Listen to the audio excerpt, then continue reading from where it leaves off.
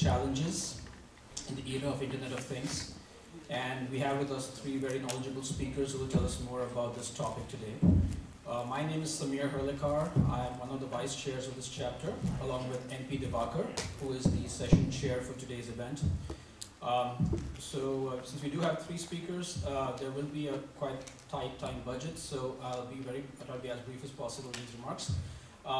First of all, I'd like to acknowledge Texas Instruments for allowing us, our chapter, the facility of this auditorium, free of charge. And our sponsor over here for our chapter is Jim Weezer. He's over at the back over there. Thank you very much, Jim. Also to let you know that today's program will be available as a WebEx recording, and we are very thankful to TI for allowing us to use their WebEx facility to be able to record this event on WebEx. Next, I'd just like to quickly recognize the chapter volunteers and officers who make events like this possible. My co-vice chair is MP Devakar. He's over there waving his hand over there. Our chair, Saurabh Sureka, isn't in today. Treasurer Meron is not here today as well either. Chapter secretary is Amit Butala. He's waving his hand at the back. And there's program director Stephanie Pereira. There she is. She was helping us sign in. And also one of our program directors is Vishal Sharma. He's out here in front of the camera. Here. Vishal and MP were the co-organizers for today's event. A couple of other announcements. Those of you who have been to our events before will be very aware of the format of our events. And also some of the TI security requirements. The TI security requires, actually before we get there, I'd like to also acknowledge one of our very long-term volunteers, and he is our liaison with Global ComSoc. He is a former chair emeritus for our chapter, and he's manning the table at the back over there, which for IEEE memberships and so on. That's Alan Weisberger. He's over at the back. He's been a very long-term member with IEEE ComSoc SC. So quickly, TI security requires us to, everybody, officers, volunteers, speakers, everyone, to exit this building by 8:45 p.m. today. So this is a TI security requirement, so we appreciate your cooperation and understanding for this. And given the fact that we have three speakers, we will not be taking any questions during the talks. After the three talks have concluded, we will have all three speakers on the stage for a moderated panel session, and that is when we will take your questions. So if you have any questions, please hold them for the panel session. We will try to accommodate as many questions as possible. So that will be it, and next I'd like to hand over the proceedings to the session chair for today, NP Devakar.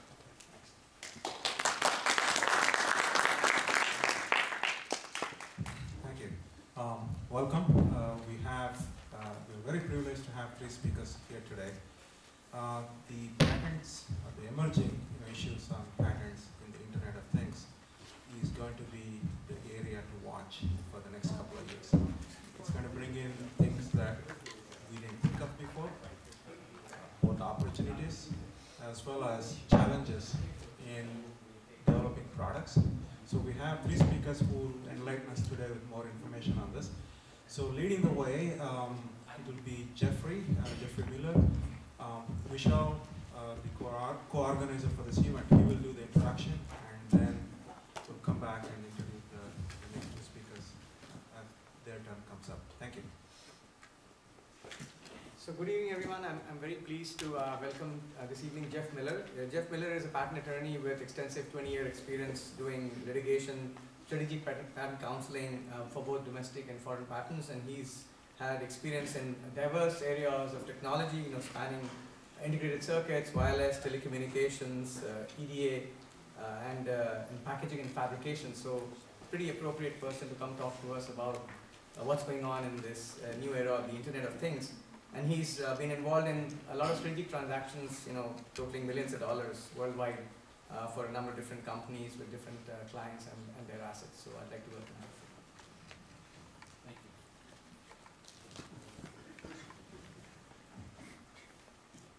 Thank you, Vishal. You have my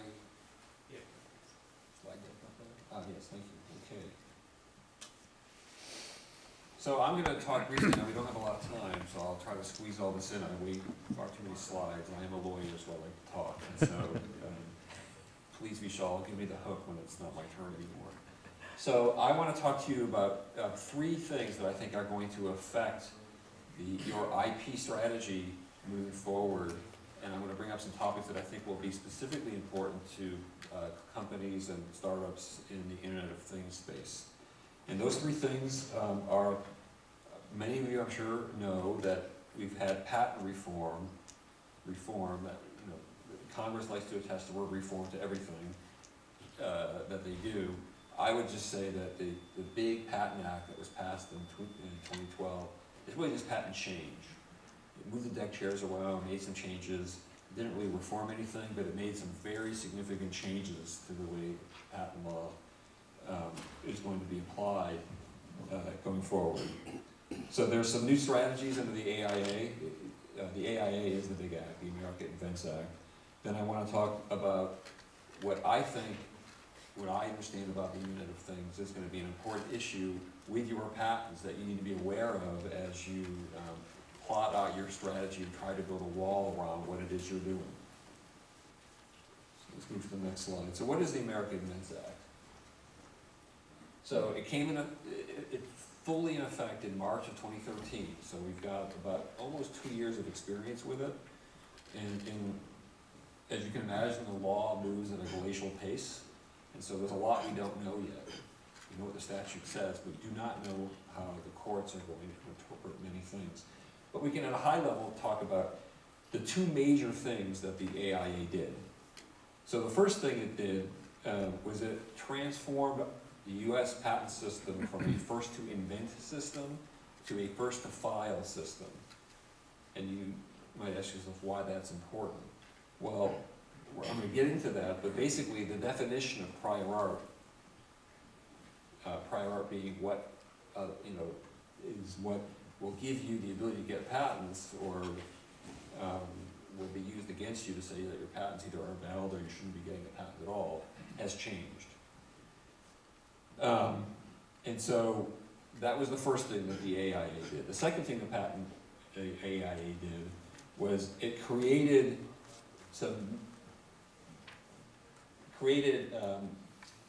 a new regime to challenge the validity of patents. Some people call it post-grant review. Really a misnomer because post-grant review is actually one of the specific types of things you can do with an issued patent. But the main thing that it did that's really important to you moving forward is that it created what's called an inter partes review. An inter partes review is a process whereby members of the public can challenge the validity of an issued patent at the patent office. So that there's no jury, there's no judge, you're not in court, you're at the patent office, and presumably the patent office has far more experience with these things because they are in the patent office. All the judges are technically trained. I've done a fair number of these things, and I can tell you firsthand that the judges are generally chosen to be in the space upon which the patents are applicable. So you're going to get a judge who's knowledgeable technically. There are other types of post-grant review proceedings. We don't need to get into those because IPR is far more important. Why is that? We'll get into that in a minute. So we need to do this. So the one thing I wanted to stress about the massive change in the law is this first-to-file system that we're now in. First-to-file means that you are now in a race to the patent office. It used to be, up until a couple years ago, that the owner of a patent, or at least the inventor of a patent, was determined by who invented the subject matter first. And you can think to yourself, well, that seems fair, right? Who did it first ought to get the patent.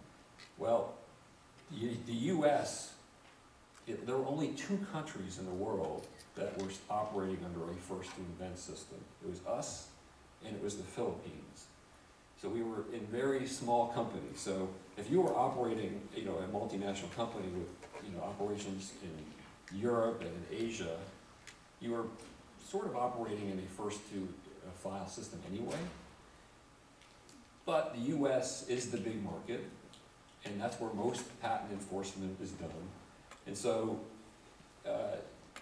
companies and inventors, they could rely on that first to invent system, and they could tinker with their ideas, and they could, you know, perfect it, and they would still be entitled to the patent rights. That's not true anymore.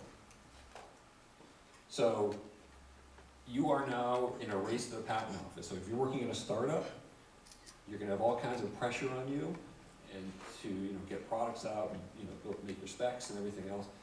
There's one other thing that you need to be really aware of, which is that if you're in a space that's crowded, other people are going to be filing patents, and you're not going to be able to say, well, I did it first. That's not going to be a defense anymore. And the other thing, and this is the other second practice pointer I want to point out to you that the AIA changed, was that it used to be, I'm sure many of you who have been involved in the patent system know this, it used to be that there was a 1-year grace period that effectively said that once you publicly disclose or put something on sale, you had a year to get to the patent office. Well, that's changed. And I can go through the intricacies of the statute, but because the 1-year grace period is technically still in the law, but it's been so curtailed that it effectively doesn't exist. And you can see in the slide that I have up here, it's slide 8, that the grace period only applies to disclosure by the inventor now. It used to be that it was disclosures by anybody. And so, effectively, when you tie that back in with we're in a first-to-file world, if you make a public disclosure, the only way the grace period is going to help you is if you can prove in a future litigation that the person who filed before you did got the idea from you. That is a massive change in the law. So not only are you in a race to the patent office to be the first inventor, but you're going to be in a race to the patent office because if you or someone you work with or someone in your company discloses something,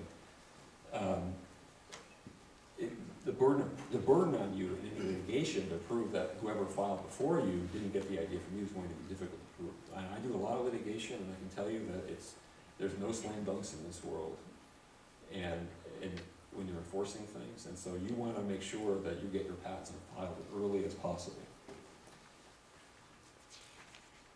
All right, so that is in a nutshell the things I wanted to point out to you about the American Invents Act, and I wanted to explain to you why I think the change in the law to first to file and the effective elimination of the grace period is important. And I said this before, but I'll say it again because it's on my slide, which is that you are in a race to the patent office. There's some data here from a report done by the UK Patent Office that actually MK provided to me, so it was actually a very interesting report, it was eye-opening for me. And I think that he even had this going in a loop before I got to speak. But you can see, so the UK Patent Office, and I had the link on the slide, and now you can go pull the whole report. The UK Patent Office did a study, and they tried to figure out how many Internet of Things patents are out there. And you can see that there are about 10,000 patent families that they came up with, and I think this data is up through about 2013. A patent family being, if you file here and in Europe and in Asia, that would be a single family. So there's a lot of people getting patents in this space, and that number, as you can see in this slide, which has two different graphs from the UK Patent Office's report, is the number of people filing is increasing exponentially. So this is becoming a crowded art in the various patent offices, and you need to, as you plan out your strategy and you start filing things, you need to understand that there's going to be your potential competitors, including some very large companies, are getting patents. And the analogy that I like to give to people about patents is that patents are kind of like nuclear weapons, which is that my competitors got them, it means I got to have them. Because if you get into a dust-up with a competitor, you need to have something that you can point back in your direction, because that way you're in a mutually assured destruction position. So here's another piece of data, and this basically just explains which countries are heavily involved in getting patents in the Internet of Things space. So you can see China, the USA, and Korea are the top three, and then Japan is up there. But China and the US are really active in this area, which is perhaps not much of a surprise. So let's talk briefly about post-grant review. Because I talked to you about how it's important to get your patents on file, and to get as many of them as you can. So that's a good thing, you know, building a wall around your business. So the next thing you need to understand is that the post-grant provisions that are in the American Invents Act, some would argue have weakened the strength of those patents. And that's because you can now, people who want to challenge the validity of your patents can go into the patent office and get a knowledgeable tribunal to take a second look at them. And there are a bunch of other proceedings too, but they're not, at least I think, as I understand this audience, they're not as important. So let's briefly talk about who can file an IPR. IPR stands for Inter Partes Review. With rare exceptions, anybody can. There are some exceptions, but for the most part, anyone can do it. So if someone wants to harass you, they can file an IPR and challenge the validity of your IP. You are somewhat circumscribed in what you can challenge. You have to basically use prior art. Saying that they didn't disclose what they say they taught, you can't do that in the context of an IPR. Or they defrauded the patent office. None of that works at an IPR. But you can challenge on anticipation and obviousness based on prior art. And you can only use printed publications. So if you want to come in and say, well, Texas Instruments sold this chip 10 years before you filed your patent, that's not going to work. You're going to have to find either an article that TI wrote, a data sheet, or a patent that they filed. Now, one of the reasons or rationales that people have for filing IPRs, and one of the reasons you should be afraid of them if you have patents, is that the burden of proof is lower than it is in a district court. So when you sue somebody for patent infringement, and you want to invalidate their patent, you have to do that with what we lawyers call clear and convincing evidence, which is a pretty high standard. That clear and convincing evidentiary standard does not apply at the patent office. It's the standard preponderance of the evidence standard, which is, you know, is it more likely than not? Which is, you know, in the scheme of things, is, you know, is it 52, 55% likely that the claim is invalid? Now, something to keep in mind if you want to actually go out and file one of these IPRs is that there is a potential downside, which is that if, under the law, if you file an IPR and you lose, you cannot raise another defense in any district court litigation, and the statute says that you could have raised. We unfortunately don't know what that means yet because the courts haven't addressed it, but it's something to keep in mind. And what I would say is, and I've done a bunch of these IPRs at this point, is that if you're not entitled to invalidate a claim at the patent office, you're probably better off not filing an IPR because you're not going to win, and then you're going to have this issue that lawyers call estoppel, which is going to prevent you from making a decent prior art defense in any district court litigation.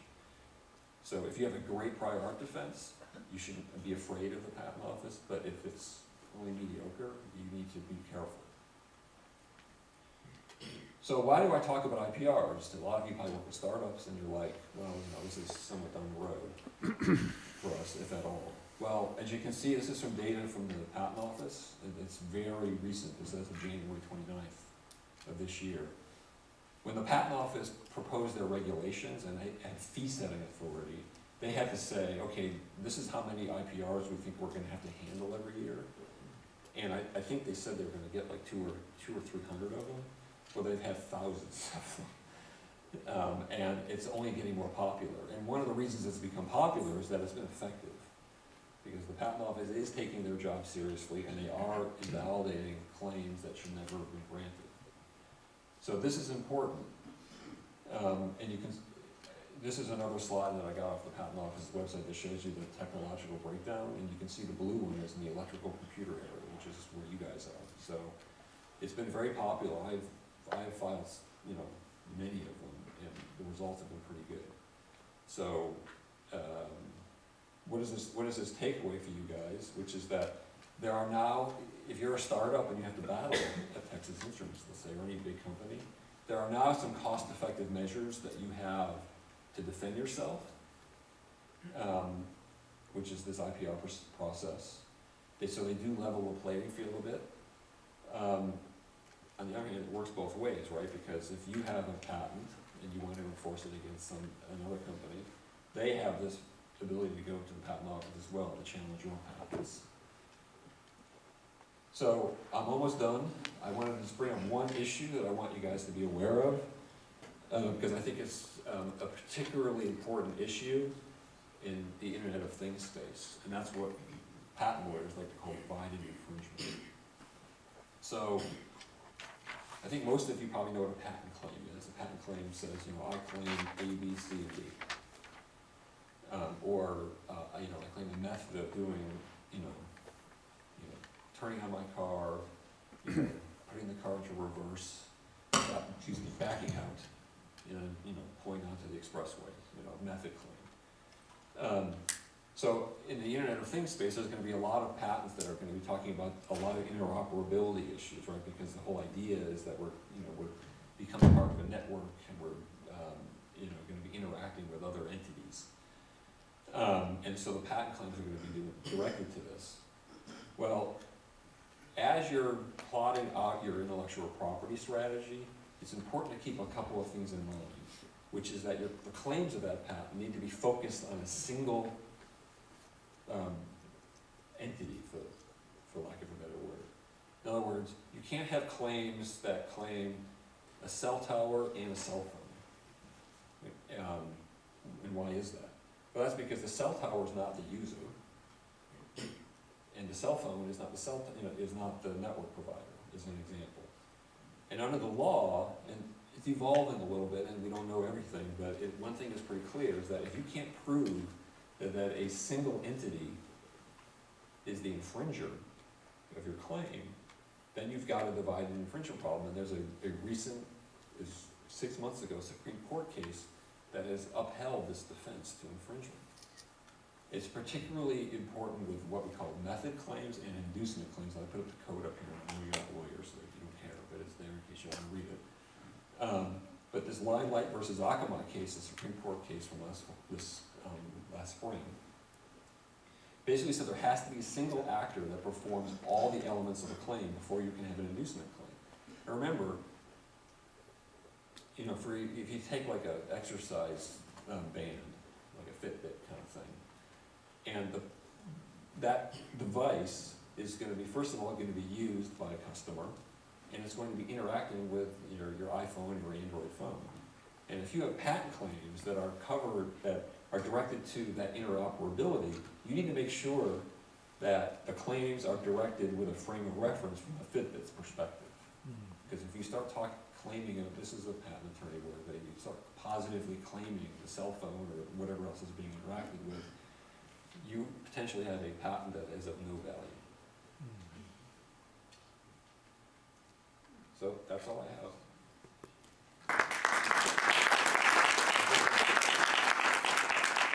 I guess we'll be doing questions later, so.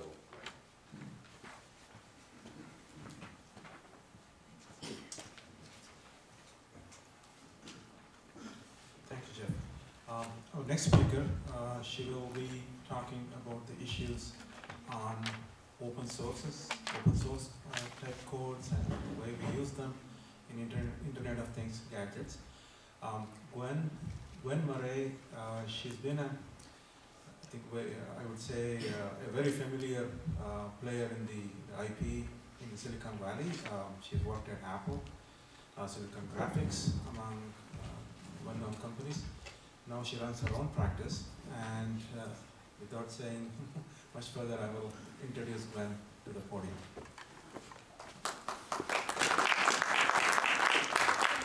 I want to make sure everyone can hear me because I'm getting over a cold and I'm a little scratchy. Can you hear me? So, and I apologize if I cough at you. Before I get started, I wanted to get a sense of who is in the room in terms of who here is primarily a software engineer or software developer. Okay. The rest are pretty much hardware folks. Okay, and who in the room is familiar with or working regularly with open source software? Few people. Okay. So I don't want to talk down to you, but what I thought I would do today, I'm not talking about patents except for one slide, I think, is to talk about the basics of open source software licensing, just to give you an overview, and then talk in some more detail about a couple of open source license provisions and requirements that I think are particularly pertinent to the area of the Internet of Things. So just in case there's anyone in the room who doesn't know this, let me just start out by saying, what is open source? Open source software. In software language, there's source code, which is the human readable, writable code that can be edited and modified, versus the compiled code or object code or binary code, which is machine readable. And so one of the particular belief systems or tenets behind free and open source software is the notion that software, being readable and writable, is speech and should be open and free so that people can have access to it, modify it, distribute it, things like that. Within the realm of what I'll call open source, or some people call it free software, or FLOSS, free libre, there's a range of different types of licenses, and I like to put these in 3 buckets for ease of consideration. One of them being what I call a permissive or attribution software license, and that essentially says, here's my source code, here's my code, you can take it in source code form, you can modify it, you can create derivative works, you can redistribute it, you can do whatever you like with it, and you can redistribute it under other licenses with certain requirements. On the other extreme are licenses that I call copyleft licenses. And some people call these reciprocal or viral or contaminatory licenses. These are licenses like the GNU General Public License, and well, GPL is the best example. And these say, if you bring my code, or here's my source code, you can have my source code, you can use it, you can modify it, but if you distribute it, you have to distribute it under the same terms as this license. And one of the terms of this license, by the way, is that source code is available. So essentially what a copyleft license is saying is, you bring it under GPL, you modify it, you ship it out, it has to go out under GPL, including any modifications, or assuming you've created a derivative work. And you must make not only the original code, but your modifications available publicly in source code form.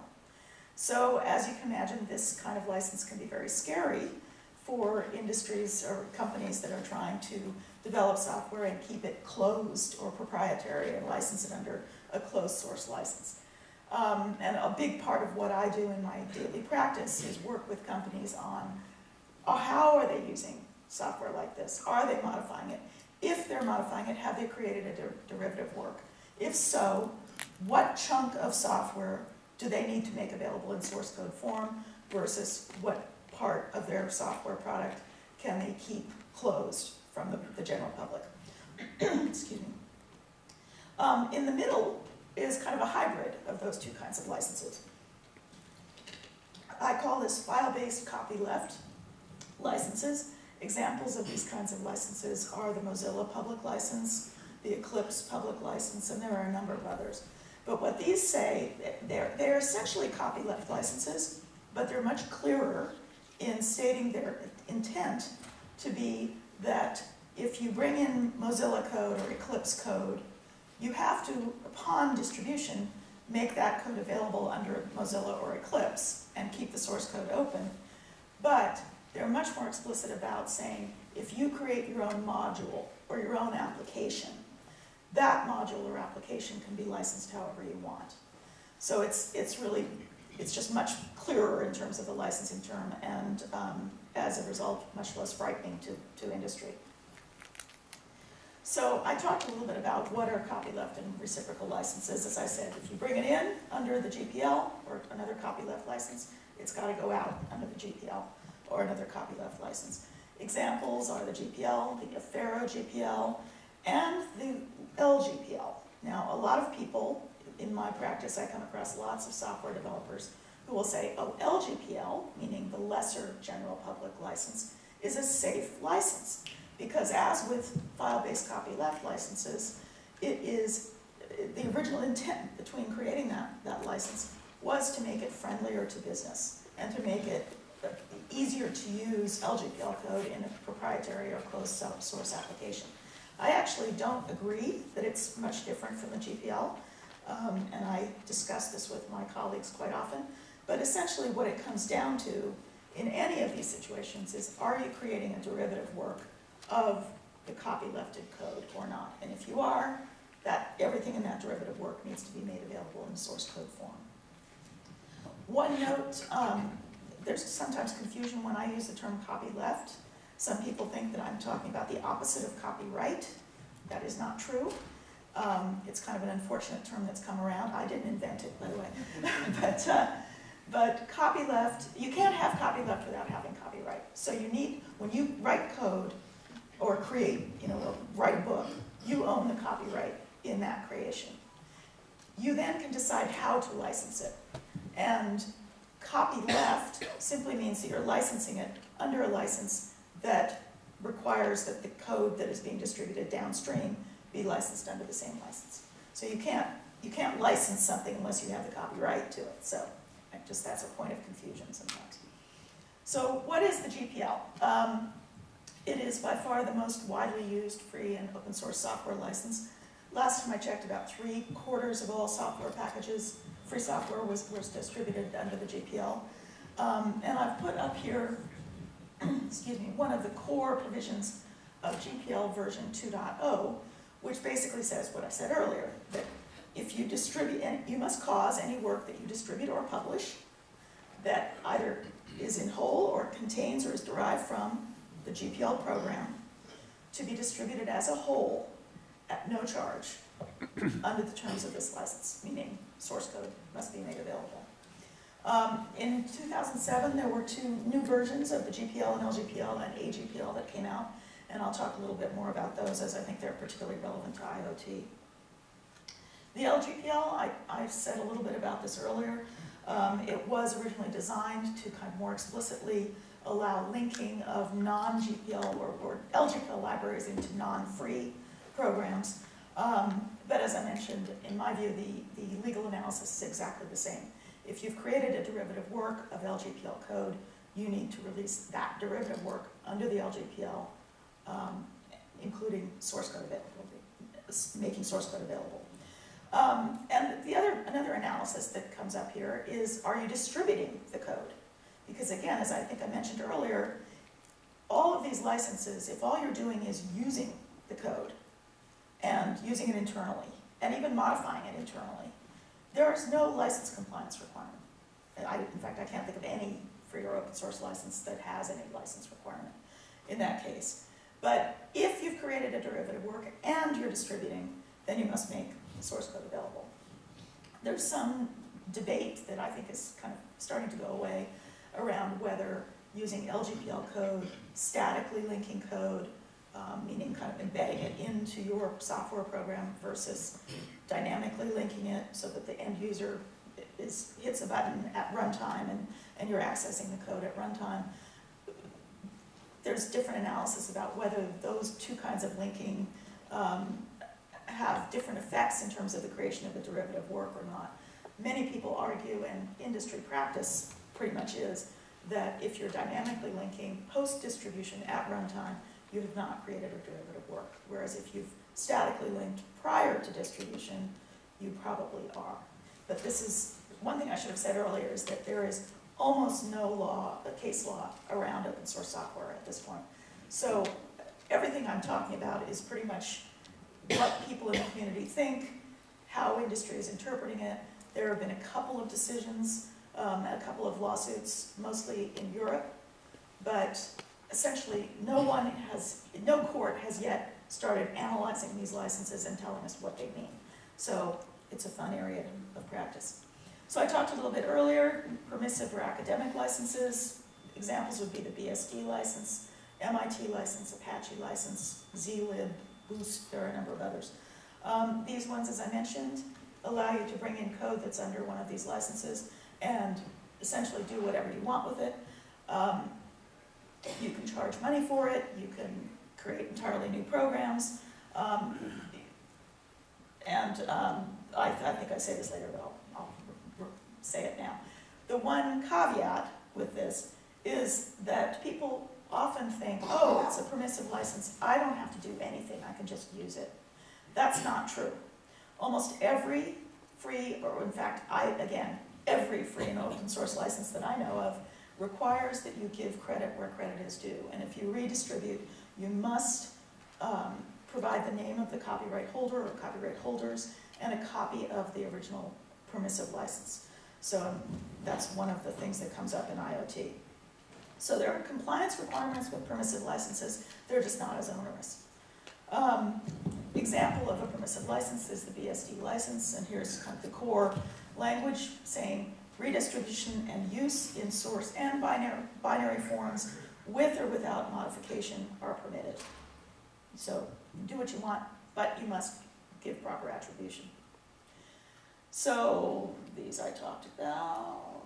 Oh, one other point is that something that comes up in my practice quite a bit is that there are some compatibility issues. So although BSD and Apache and licenses like that say essentially you can do whatever you want with this stuff, you can ship it out under another license, there are some BSD and other licenses that, although they're called permissive licenses, actually conflict with other free and open source software licenses. So for example, there are the BSD 3 clause and 4 clause licenses that include provisions like thou shalt not use the copyright holder's name for advertising purposes. That actually conflicts with GPL 2. So you could not bring BSD 3 clause or 4 clause code in and ship it out as GPL 2. So it's just something to be aware of, that there may be some compatibility issues. So what's kind of the overwhelming theme here? Number one, as I mentioned, give credit where credit is due. Free and open source software developers often really, they're in it for their reputation, they're in it to write great code, they want recognition. And it will look very badly, people will look badly upon you if you don't acknowledge their contribution or claim that you wrote something you didn't. The other thing, which I've already mentioned, is that license compliance requirements are triggered by distribution. In dealing with my clients, I have a lot of people say, well, it only matters if I've modified it, right? No. What matters is, are you distributing or not? Up until the point of distribution, you don't have to do anything. But then we talk about what is distribution. So, talked a little bit about this, I'm trying to think. There are a bunch of different varieties of GPL and LGPL code. There are some exceptions, such as the class path exception, that essentially make the GPL a little more permissive under some circumstances. One thing to watch for, if you are using GPL code, is look for, is it GPL 2.0 only, or GPL 3.0 only, or does it say GPL 2.0 or later license? Because that can start having impact on your license notice requirements and also compatibility issues. This is one of the reasons, by the way, that I am very careful when I'm working with clients on putting together their lists of open source software. I try to make sure that they are tracking version numbers and date of download so that they know exactly what the specific version of the open source license applies, keeping records of that, because the licenses can change, and GPL 2.0, GPL 3.0, have different requirements. Talk a little bit more about, this is where we get into how does this affect the Internet of Things. GPL 3 was written, actually, it's a little bit of background. GPL 1 and GPL 2 were written almost entirely by software developers. And when I first started practicing, I read them and I thought, I don't understand any of this. It's gobbledygook, why couldn't a lawyer have written this? They're highly technical and somewhat ambiguous. GPL 3 was written in hopes of clarifying GPL 2 and it was written by numerous panels of lawyers all over the world. I was not involved in this. And as a result, it is even more difficult to understand than GPL 2.0. It is really kind of a bear of a license, and I read it over and over and over, and still having to go back and read it again. But what's relevant about GPL 3 in the Internet of Things and in terms of devices? GPL 3 includes two provisions. One is an anti-DRM provision, and one is an anti-TiVoization provision. They also include explicit patent licenses and patent termination clauses that were not explicit in prior versions. And indeed, there are a few licenses that have, other licenses that have such patent clauses, but not a lot. And HGPL, the Fore GPL, goes even further than GPL 3.0 in that it says that if you are operating software as a service, so you're operating a web service, and the code you're running to operate your service is a GPL, the fact that you're running a service is a distribution, and you need to make your source code available. So that's something, I basically tell most of my clients, just run away screaming from AGPL, because if by any chance you're using any AGPL code to run a web service, that's going to constitute a distribution, and you need to make your source code available. So that's a fun one. That's a whole other topic. But, and I'll go into a little bit more of these provisions, the anti-DRM provision. As I mentioned, all FOSS licenses do require license notice and copyright attribution upon distribution. One question is, what is a distribution? It's one thing in the old traditional software model where you write up some software, you license it out, you get some money for that on a per-seat basis or whatever. But what if you are running a web service? Or what if you are using subcontractors for code creation? What if you're distributing to affiliated companies, not in a multinational? There is absolutely no case law telling us whether those things are or are not a distribution. Some of the licenses are explicit around this, some of them are not. But with respect to this license compliance requirement, many companies are using a lot of open source software. And in fact, if you go on your phone and you look in the legal file in the About part, you are likely to find a legal file that has a list of probably hundreds, if not thousands, of third-party software components and their associated licenses. Goes on and on. So question, how do you do this in a device, for example? How do you do it in a car? If you're using open source software to run a car, and you're supposedly giving the end user the ability to know what open source software is in that car. Do you put in the owner's manual? Do you have a website? Some licenses are very specific about how you give the notice, but increasingly as technology develops, people become more mobile, IoT develops, there's really no clear answer on how we do these things. So at this point, I'm working with clients on a case-by-case basis to try to figure out what works, what is reasonable. But there's really no model yet for how to do that. How do you do it with a web service? That's probably easier because you can have a page on your website or something you can point people to. But another example would be a pacemaker or some kind of human medical device that is monitored from afar, and that there's open source software being used in that, being transmitted from a server to the device. Is that a distribution? Probably. And how do you give the pacemaker wearer or holder or owner a copy of all this software, assuming they even care, which they probably don't. But the rules are rules. So just to finish up, I was talking about some of the new provisions in GPL 3. Here are a couple of them, and again, kind of clear as mud, and probably my patent colleagues will have some things to say about this. So the first one is an anti-DRM clause. And let me back up. The reason that some of these provisions are in GPL 3 are because, essentially, of the company TiVo. TiVo, you've heard of the company, it has boxes that run on or ran on Linux. And TiVo was very open about the fact that they were using Linux, but they were selling boxes that were closed. So users, couldn't get into the boxes and re-engineer the software or find out what was in there. And this made the Free Software Foundation and other free and open source advocates very angry. So what they tried to do with GPL3 was to prevent that kind of action. So first of all, saying here in section 3, if you are using GPL3 code in a product where you're saying you cannot reverse engineer, you can't do that.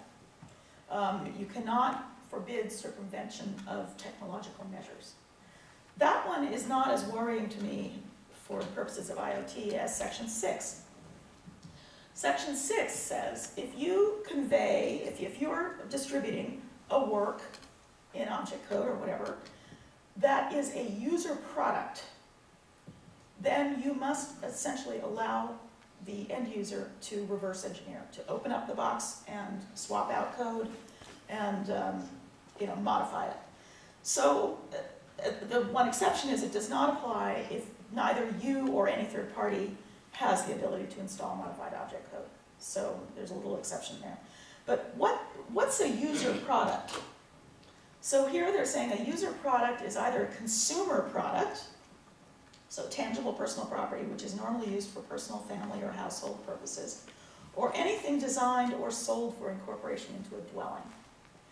So what's a user product? Is a pacemaker a user product? Is a router a user product? I mean, I know some networking companies who a few years ago were only selling to industry, but now their products are going into people's houses. It's probably a user product. And they have every reason to want to keep those boxes sealed for security reasons. So this provision is a real problem for companies like that. Another question is, what's a dwelling? I mean, a house or an apartment would seem to be a dwelling. But is an apartment building or a hotel or a hospital a dwelling? Nobody knows. So this is where the GPL3 is really fun. And this provision in particular, I think, is one that is problematic for IoT, because we're going to be having devices that people are going to want to keep locked, that likely are going to be running with open source code. And this provision is something really important to be aware of. So this is just discussion of what is installation information. And I think I'm over my time, so I will move on. The one other point here is that GPL3, along with a couple of other licenses like the Apache license and Mozilla, do have explicit patent license terms where when you license your code, like if you use GPL code in your product and redistribute it, you are either waiving your right to enforce patent claims covered in that product, or you must make all your source code available. And there are some patent termination provisions here also that can kick in. I think I'm over time, so I'm going to say thank you and take questions later. Thank you.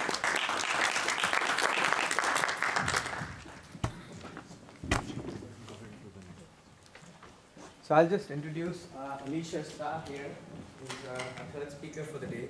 And Alicia comes to us from Altera Corporation. She's Director of Intellectual Property there.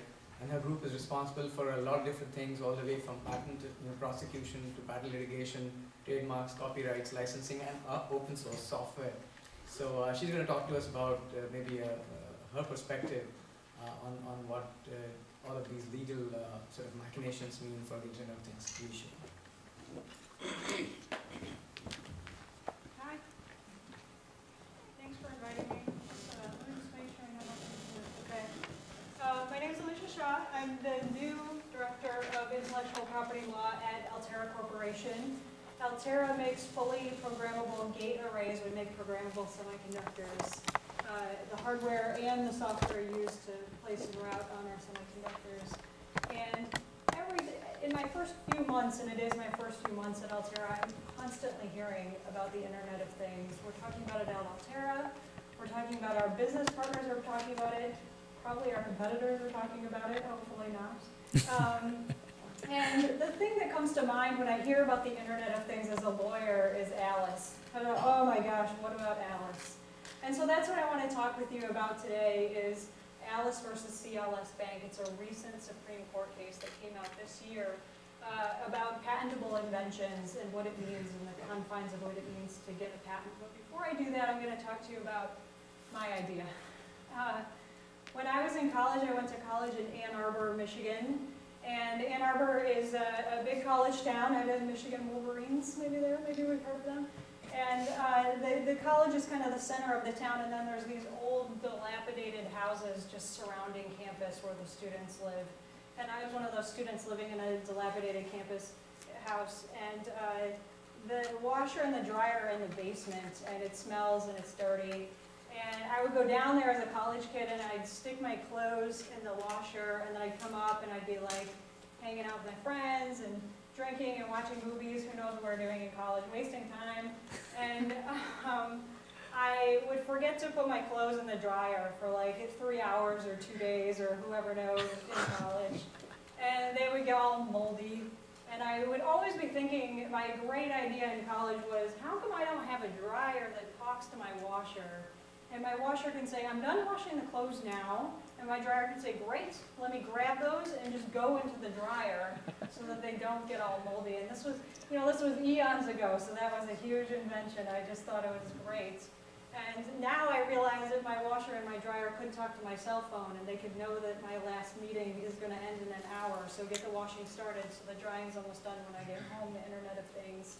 I had no idea what was going to come about. And I want to talk about that idea just because as I think about it in the ALICE framework, we can think about these big ideas versus what's going to be patentable under ALICE. So now that we've talked about my great ideas from my college days, let's talk about the law. The law is this. You're looking at, up here at the top, 35 USC section 101. USC stands for US Code, and it really starts at 101, so this is the start of it. It says, whoever invents or discovers any new and useful process, and we can question that useful. I think we've all seen the inventions for exercising cats with lasers. Machine, manufacture, or composition of matter, or any new and useful improvement thereof may obtain a patent therefore. And then it's lawyers, so it's subject to the conditions and requirements of this title. And the conditions and requirements really are that you have to fill out some paperwork and get a patent, and then you have to bicker back. Guys like Jeff have to bicker back and forth with the patent office and try to convince them that this is a new, novel idea. And then you have to pay a fee. That's certainly a condition as well.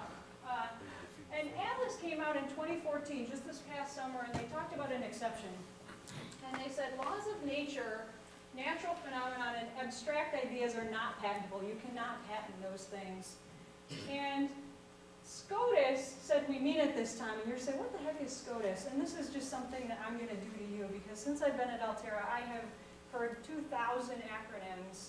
And so I'm going to just have my own. SCOTUS means Supreme Court of the United States for the lawyers here. They said, we have a long held that laws of nature, natural phenomenon, and abstract ideas are not patentable. We've been talking about this for 150 years. And I think what they mean there is we mean it this time, guys. Quit trying to get patents on these things. We're going to invalidate them. And then they march through, in the ALICE decision, all the different case law.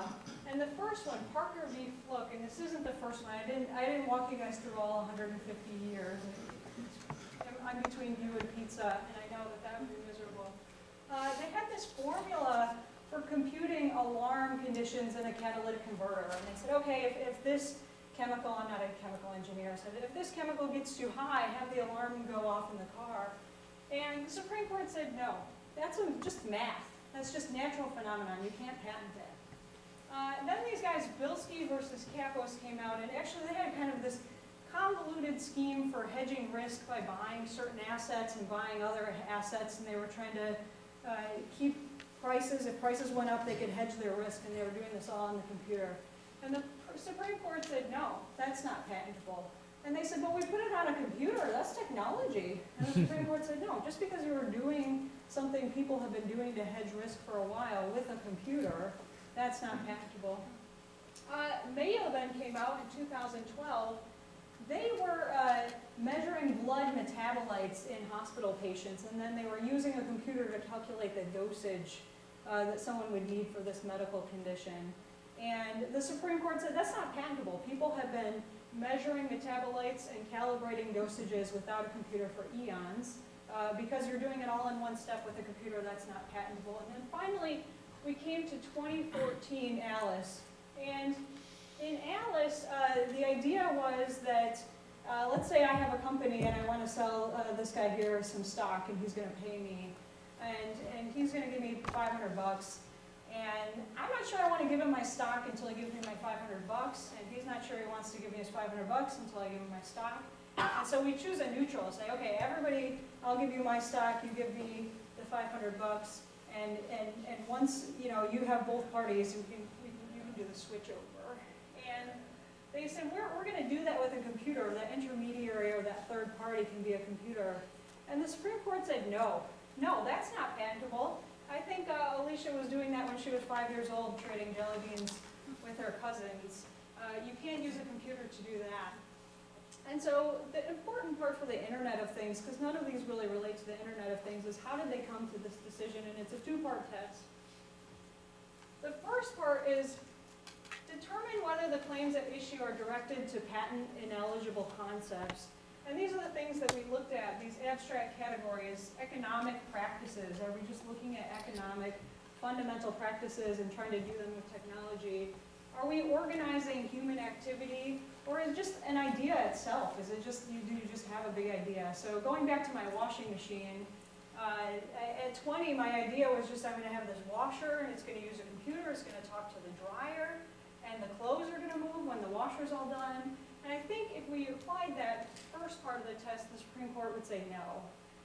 You're not going to be able, Alicia, to claim a washer that talks to a dryer with the computer in order to get the clothes dried once they're done washing. They're going to say that's maybe organizing human activity, that's just, you know, cutting you out and using a computer, or it's just the idea itself. You haven't done the hard work and the engineering to get a patent yet.